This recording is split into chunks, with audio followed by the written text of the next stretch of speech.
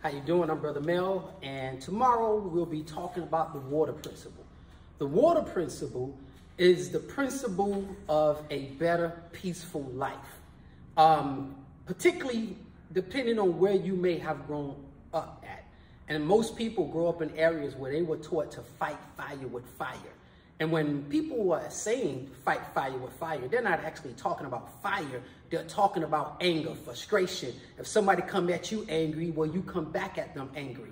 The water principle is what you do in that situation. Rather than fighting fire with fire, you do it, well, I guess what water does with fire.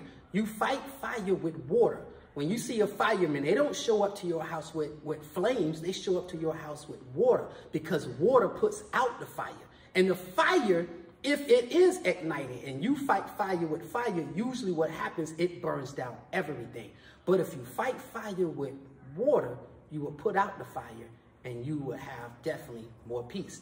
And that's what we'll be talking about tomorrow, the water principle.